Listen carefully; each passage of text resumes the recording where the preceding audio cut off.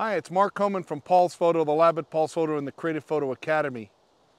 We're here in Yosemite today with the Creative Photo Academy Yosemite Fall Adventure. And I've got a telephoto lens on my camera for scenic photography.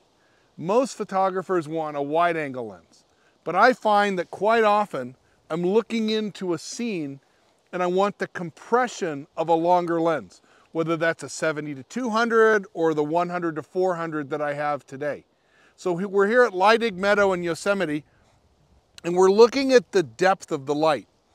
Across the meadow, you've got the gold of the fall color on the meadow.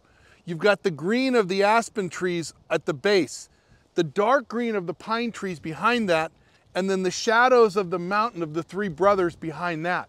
So we're using the telephoto lens to compress, to create depth in the image, because all great scenery photography has a foreground, a middle ground, and a background. With a telephoto lens, my foreground though is half a mile away on the other side of the meadow. Don't forget to use your telephoto lens. Learn how it works. The settings, I'm ISO 400 f8 at about 1,000th of a second to give me the right exposure. The secret is the lens for compression and the light, and the way the light is working in the scene. Mark Coman from Paul's Photo, the lab at Paul's Photo and the Creative Photo Academy. Get out, take a picture, and share it.